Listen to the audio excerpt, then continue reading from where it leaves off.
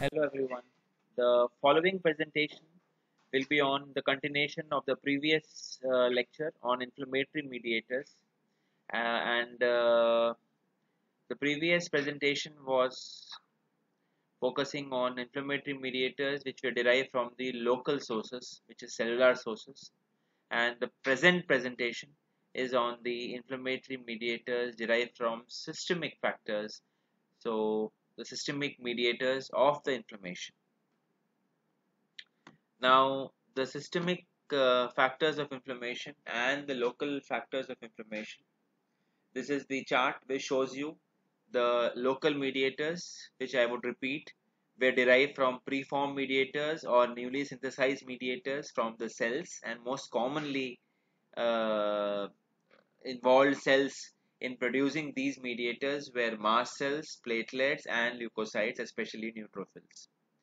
The systemic mediators of inflammation is produced from liver, and in liver you have got various systemic mediators, and more or less all of them were synthesized, and all of them were stimulated and activated by a factor called as Hagman factor, which is factor 12 of the clotting system. This factor 12 is responsible for stimulating the coagulation pathway, the fibrinolysis pathway, the kinin pathway, and the complement activation system also. The plasma proteases, or the enzymes which are produced and which have the effects on inflammation, are three interrelated plasma derived factors, which are clotting factors, complement factors, and kinins. And all these three systems are linked by an initial activation of Hagman factor, which is factor number 12.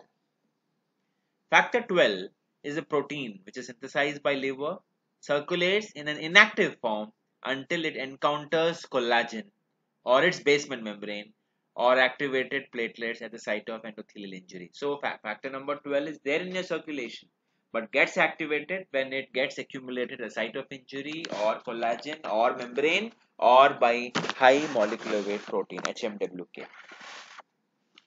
With the assistance of high molecular weight kininogen, which I was saying you, high molecular weight kininogen HMWK cofactor, factor 12 gets conformational changes to become factor 12A, which is an activation factor of Hagman.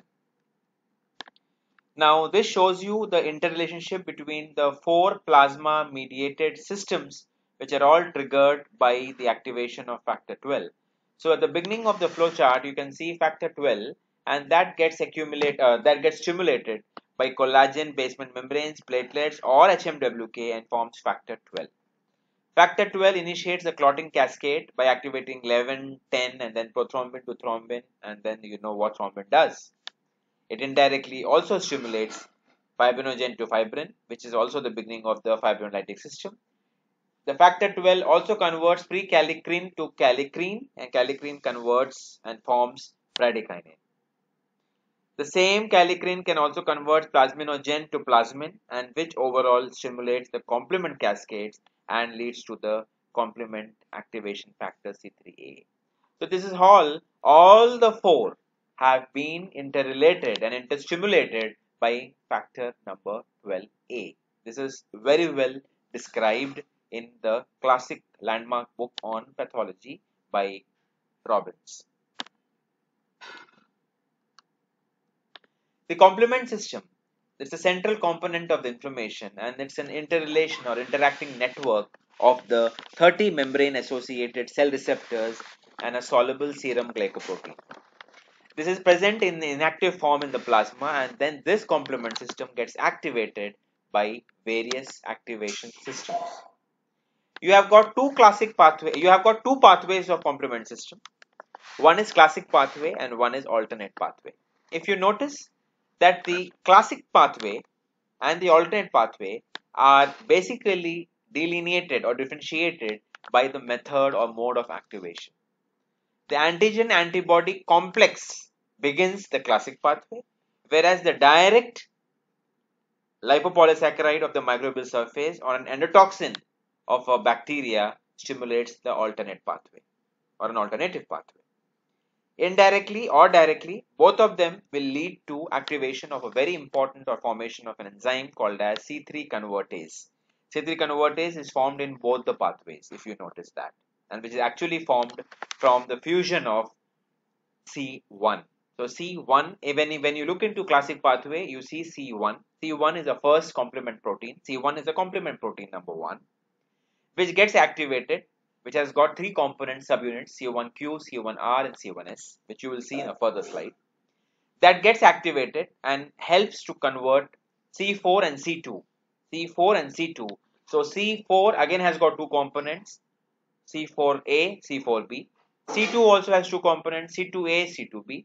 So C4b and C2a form C3 convertase. In this, C3 convertase converts C3 into two components, C3a and C3b. The very important aspect of it. C3a is none other than most important component, anaphylotoxin. Similarly, this C3a convertase will also help and fuse the C3b component, which is actually an opsonin, to form C5 convertase, which will again stimulate C5 to form C5a and C5b. This C5a again becomes an anaphylotoxin along with C3a. So like C3a, even C5a, both of them are called as anaphylotoxins, which are the origin, the beginners of anaphylaxis. Anaphylaxis means you know very well it's leading to vasodilatation, permeability of the bronchomucosa, and a lot of other issues with anaphylotoxins because they basically stimulate the anaphylaxis from mast cell mediated reaction. C3b is an opsonin and C5b fuses with the other C6, C7, C8, C9 and forms a huge macro particle size molecule called as a membrane attack complex, which attacks the foreign body and leads to the destruction. Similarly, in alternate pathway, what happens is the direct microbial surface will directly go, fuses, form C3 convertase, and then again it goes to the C5 convertase. The mechanism is same, but only the mode of activation is different, which we have to understand. It is also called as the propyridine pathway. This is a flow chart. You can see C1q, how it forms, C1qRS, then this is how it forms, and the classic pathway animated video which shows you how C1 activates, how C4b and 2a, it forms C3a, then forms C5a, and this is how all of them forms a membrane attack complex. This is classic pathway. Alternate pathway, directly C3 will come and directly C3a convertase will form, then C5b will fuse, C5 convertase will form, and membrane attack complex. So you can see that the initial half of both classic and alternate is different, but the later half is almost similar because formation of the membrane attack complex is by the fusion of C5b with C6, 7, 8, 9 and attacks the cell wall. So as I said in a nutshell, the C3a, C5a are anaphylotoxins, and then C5a is considered sometimes also as a chemotaxin because it causes the chemotaxis and activation leukocytosis. C3b is a very popular component responsible for opsonin. So opsonin, you would have heard of opsonization, which is the prior important step for phagocytosis, and C5b to C9 is the membrane attack complex. This is very important to be considered as the overall effects or inference of why complement has to happen and what are the components and the derivatives and their functions in the plasma cycle and leading to the inflammatory mediation. Then this is the kallikrein system. As I said, you have factor 12, factor 12a converts pre-kallikrein to kallikrein, and kallikrein basically converts kininogen to bradykinin and plasminogen to plasmin. Bradykinin is also an inflammatory mediator causing vasodilatation. Then you have got a clotting cascade. As I said, you have got again two pathways. You have an intrinsic pathway and an extrinsic pathway. Again, they fuse. Similarly, they complement into a common pathway. The intrinsic pathway starts from 12, 12a, same thing what we discussed prior, 11 to 11, 10 to 10a. Indirectly, it forms 10a. Similarly, extrinsic pathway directly stimulates when there is a tissue damage. Tissue damage starts from factor number 4 and then forms factor number 10a. Both of them will fuse and both of them will form a common pathway, which is activation of factor 10a. and 10A again converts with the help of factor 5 into prothrombin to thrombin, and thrombin converts fibrinogen to fibrin, and fibrin forms a clot. So this is how it forms. So the summary of the clotting cascade is the most important component which has to form is factor 10A, without which nothing will happen. In complement system also, nothing will happen unless C3 convertase and C5 convertase will form, and the most important component is C5b to C9.